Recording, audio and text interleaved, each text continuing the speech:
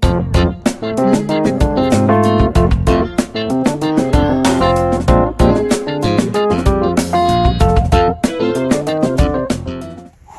chilly morning, guys. It is let's see, time and temperature. It's November 16th and it is 9:20 in the morning, and it's probably in the, last time I checked, it was in the upper 50s, so that's cold for me. Wind's blowing, and it's gonna be a great day though. However, we're gonna be working on our water show. Not extremely thrilled about that, only because it's cold, and it's gonna be cold working in water. This is our catch basin for this year's water show. It's gonna be just a small little thing, just a couple little jets, nothing big, nothing fancy. So we're gonna go ahead and get this up front and get it in position and leveled, or well, do the best we can, because the main drain is going to go out of the middle, which I'll show you guys here in the upcoming clip. And then we're going to go to the Home Depot and figure out what exactly we need and what kind of jets. The pump I haven't used in like 3 years. I tried to turn it on yesterday and it's completely seized up. So luckily a buddy of mine, Tom, has an extra pool pump that we're going to utilize, and we're going to go and get that first thing this morning. So anyway, stay tuned. Alright, here's the actual location of the bucket for this year. This is catch basin. You see it's pretty much in line with the window and the peak of the house, and somewhat in line with the tree. The tree is a little off. I can't do anything about that anyway. All I've done so far is just place it where I want it to, and then mark the corner with some paint, and the center where the pipe's going to go out, because I'm going to have to dig down a little bit and dry, and to bring that pipe out to the back. Alright, so this catch basin I actually got, this is catch basin from a fish store where they would grow live coral.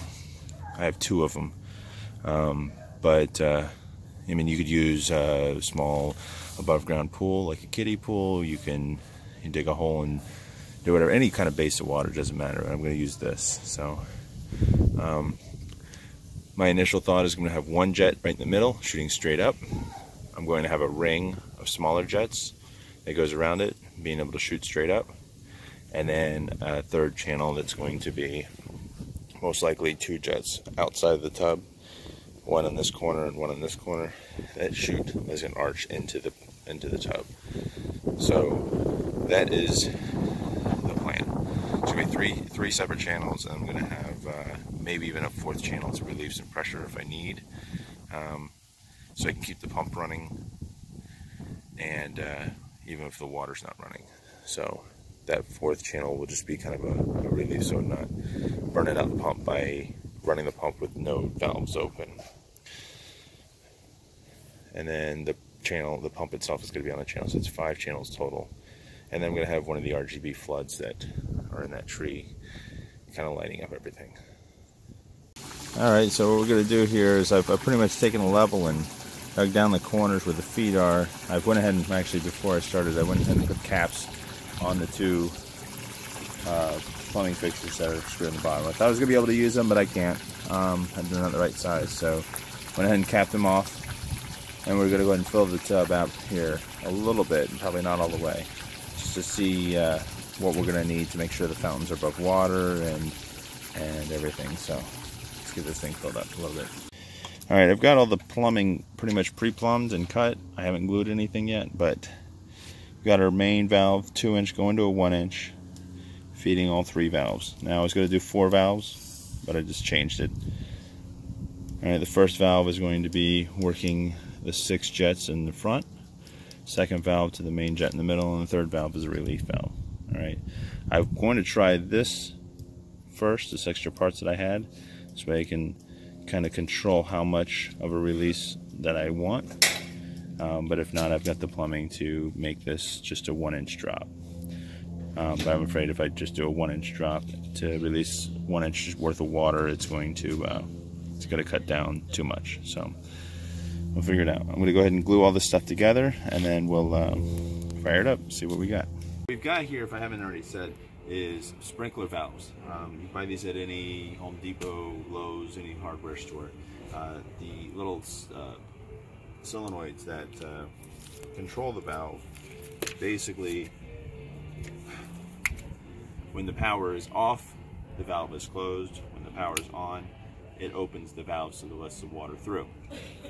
These valves run on 18 volts. All right, so most sprinkler systems, they have an 18-volt power supply, and then you set the timer, and the timer shoots that voltage down to the valve itself to open or close it when needed.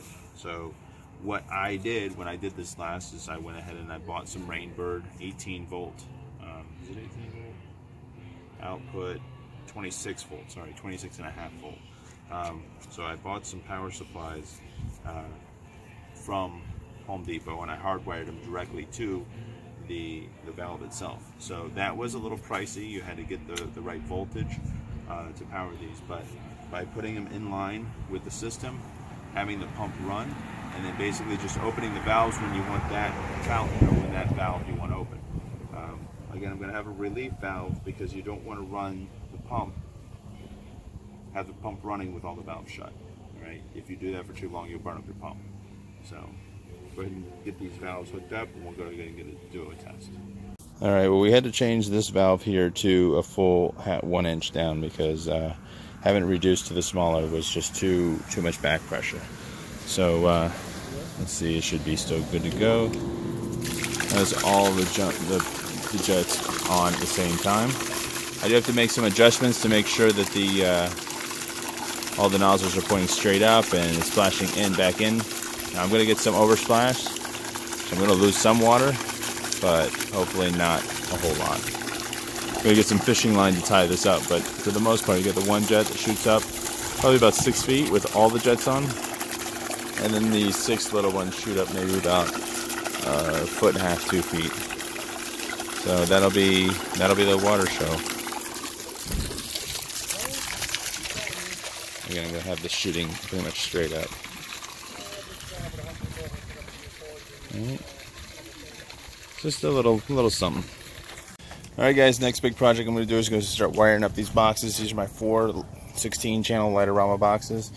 I've made or built all these boxes.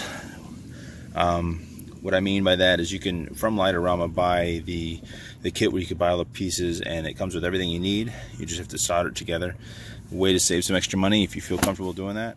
I've had really good luck with all these 4 boxes with really no issues. I actually think that last year this one has 1 channel that went out. Marked at channel 7 there, so I think channel 7 has a little screwy on this one. But box placement this year, 1 box, most likely that box that has the bad channel, it's going to go over here to feed this oak tree. 2 boxes are going to be right underneath behind the bush over by the window, and 1 box is going to feed the mega tree in the back. And then obviously you got the RGB floodlight box back here, and the only other controllers I got is the 2 DMX fed moving heads and the 3 6-channel. I'm sorry, 3. Yeah, each one is 6-channel controllers that are actually going to be inside or maybe right outside that window. So I'm going to go ahead and start placing these, get these installed where they go, and then we're going to start hooking them up, run the wires, taking notes on what is plugged into what, so we can move forward. And again, I haven't done any programming yet, but move forward and get those things programmed. Alright, here we go. We've got the tree all wired up. That rat's nest down there is all my extension cords, using old Christmas lights as extension cords. And I've used the extra excess ropes from the bottom of the ring to hold the ring now in place, so when the wind blows, it doesn't go crazy. And we're all connected. We're all wired up. 1 box completely wired. Crouched down in this bush back here. I'm trying to make a quick video showing you how to hook up your hardware. Now, it might be pretty simple for some people, but basically you just have 2 RJ11 ports and an RJ45, or 2 Ethernet ports and a phone jack. I don't know what the phone jack is for. Nothing that you're going to use it for. So basically, you just go in one and out the other. Doesn't matter which one. So we're going from our computer into one, out of the other, into the box that's right next to it, out of this one, and we're going to go all the way to the RGB light up front, or the RGB box up front, and then from there we're going to go to the back to the tower, and from that tower we're going to go all the way to the other side of the house, all with Cat 5, all right, or Ethernet plugs. Okay. It doesn't matter what sequence or what order this comes in. This could be box 4, this could be box 2, that one could be box 6, and whatever, it doesn't matter. These boxes have a UID, which I'll be showing you once I get to my hardware configuration and make sure each box is the one I want, labeled the one I want. You can easily change it, no big deal. Each of these boxes have 2 power cords for powering the box. One powers 1 through 8, next powers 9 through 16. Most cases, because I don't run that much lights, I plug both of those into the same extension cord or to the same breakers, no big deal. But if you have a power issue, you can actually split half of the box into another breaker, into another extension cord, or something to that nature. So I just wanted to show you the connection. So now that these are connected, pretty much all you gotta do is close it up and make sure it's locked. And when you install these boxes, you'll know, at least the ones I have, they do not have any rubber seal on them. Okay, these boxes are not waterproof, all right, by any means, but I haven't had an issue with them being outside. Now we're under the eave here. As long as you keep them upright and you keep the door shut, you shouldn't have an issue. If you try to lay them down or anything, water's going to get into them and it's going to cause issues. So make sure they're upright. Okay, now after the Lightorama equipment is easy plug and play. Now when it comes to hardwiring the 6-channel boards here, it's all on DMX, but it's a hardwired DMX. All right. So what we've got here, and I know it's upside down, we've got a D plus, a D minus, and a G. So this is the positive, the negative, and the ground. If you cut open an XLR cable, what I'm doing, you have 3 basic cables. You got your ground, you got your red, which is your positive, and your blue, which is your negative. So basically what we're going to do is just hardwire this into here. Okay. So we have basically a 3-pin XLR. I cut. It's going to be going in. All these are already, bridged together. And then from here, we hit the other side, and then it's going up to my moving heads up on the roof. Now I've set these dip switches. Now you can go online to find the dip switch calculator. All right, so this one is going to be set to channels to set your start channel. This board right here is starting on channel 27. So the dip switches for 27 is going to be 1 and 2 on, 3 off, 4, 5 on, and then 6 channels from there, which is 33. The dip switch settings for that is 1 on, 3, 4, 5 is off, and 6 is on. Everything else is off. And then the last one would be 3, 4, 5, 6, 7, 8, 9, 33, 4, 5, 6, 7, 8. So this is channel 39, starting at 39. And the channel for 39 is going to be 1, 2, and 3 on, 4, 5 off, 6 on. Alright, and that will designate these boards to control channel 27, 28, 29, 33, 1 through 2, 33, 4, 5, 6, 7, 38, 39, 44, 42, 43, 44. Alright, so when I program those channels, they will do what they're supposed to do. So I'm going to get all this wired up, I'm going to get it hooked up, and hopefully get everything at least tested and make sure it's working. Okay, now that I've got everything hooked up, I've got to open up the Lightorama Hardware Manager. And once we get this opened up, we're going to just hopefully here it'll open in a second. Once you get it open up here, basically going to, let's see what we can do. We're going to do a quick auto configuration. And it's going to scan to see what devices it finds. After we did our auto configure, we found that our adapter, little is on COM port 5. So we're going to hit refresh here. And remember, we want all the boxes to be plugged in and hooked up to our network, and it's going to find hopefully you'll find 5 boxes. After we did the configuration, the unit configuration, we were able to find all 5 units. I actually only found 3 the first time, but 2 of the boxes were unplugged. So double check, make sure all the boxes are plugged in. So we got units 1, 2, 3, and 4, and then unit 41 is actually my CMB24D. That's my RGB controller.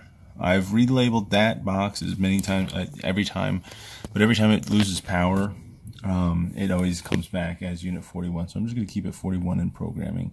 But if for whatever reason I wanted to change that, I can go here, select the old unit ID number, boom, and then select the new ID number. Now, there should be really no reason you would want to have two boxes with the same unit ID, but if you did, they would basically mirror each other. Everything that was going on channel 1 on unit ID 1, if you had two boxes with the same unit ID, they would be basically duplicate boxes. So whatever one would do, the other one would do. To rename a duplicate box, you want to make sure to disconnect or unplug one of them, then go to rename it, and then plug it back, plug all of them back in, and then search again, and you'll find that the unit back on the list. So now that we got all 5, we can go in here and start actually testing and doing some configuration. So I'm going to test. I'm going to run through the sequence here and test to see what we got. All right, what I'm doing now, which would be the next step of my process, is basically just figuring out the configuration of the DMX intensities and where the lights will point. So when I start doing my programming, I have a good idea of what I'm doing. Now, I'll be totally honest. Right now, it's late in the evening. It's about 10:30, and I'm having a hard time with my arches. For some reason, they're not coming on. I know they're not programmed on right now, but I can't seem to get them on. But I do got my DMXs on, and what I'm basically doing is I've labeled my channels. Channel 1 and channel 14, which would be my left and my right, are what I am labeling as my balance. As you can see, it's going from 0 to 100%.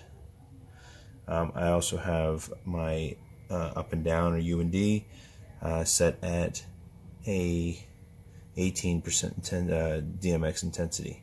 And what I'm trying to do is and I'm pulling my head out the window here, is trying to see exactly what is straight up and down. And 18 is very close. Alright, so when I find exactly what's straight up and down, I'm going to my chart here, and I'm going to say up and down, pointing straight down is going to be intensity 18, pointing straight out is going to be whatever intensity, straight up is going to be whatever, and I'm going to kind of make a graph, so when I start programming, if I want it to shoot up or down, I'll have a good idea. Balance is obviously going to be looking straight out, which way the angle is going to be. Alright, so this is just what I do. I want to have this little gear set up, and then I'll also have some pinpoints. So I might have a pinpoint to the fountain, I might have a pinpoint to the glitter ball, and things like that, so I'll know. So that's what I'm doing right now. And though it's getting late, I'm going to pretty much end the video here. I've got the DMX, I got the pinpoint for the DMX for the glitter ball, which actually looks really cool. I've got all 4 lights on, which are red, white, green, and blue. The green and blue are obviously shining in the house, where the red and white are actually shining out here. So you can see the lights going crazy out here. So I am going to no, I think I'm going to just keep it at that. So appreciate you guys watching. I've got a lot accomplished today, still got a lot of work to do. I will be out here every night this week, or well, it's Friday right now, but we'll be out Saturday, Sunday night. I got to work both Saturday and Sunday. Monday and Tuesday I've got the days off, planning on spending most of those days programming. So appreciate you watching. If you have any questions, leave them down in the comments. I'll do my best to get back to them. Make sure you like and subscribe and follow us on Instagram.